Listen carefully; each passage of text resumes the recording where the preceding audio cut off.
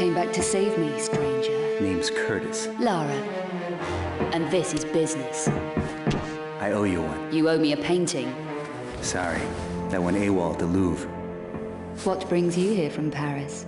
Eckhart. We have business that only one of us will walk away from. You? Personal reasons. Eckhart plans to use all 5 obscure paintings to revive an ancient evil called the Sleeper, and rebreed the Nephilim race.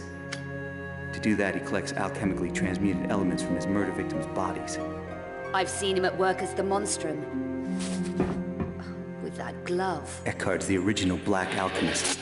And now he's very close to finding the last painting. Does he know where it is? Yes. It's hidden in the Lux Veritatis vault beneath the straw hole. The paintings must be destroyed. And to do that, I need the shard you picked up at the Louvre. There should be 3 Periapt shards. Eckhart has the last one. If all 3 shards are united, they can destroy him permanently. So he keeps it safe. Tell me about the shards. They're ancient weapons of the Lux Veritatis. 2 of them were entrusted to my father. Eckhart murdered him to stop them passing into my hands. He failed. So Eckhart went after your father, and you want revenge. Justice. We should work together. You're trusting me? Here.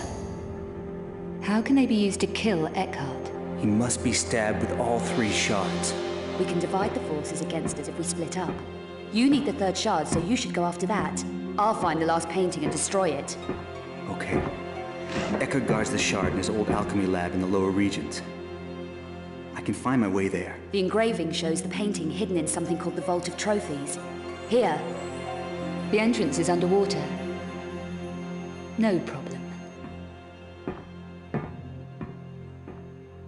How did she get the engraving and the map?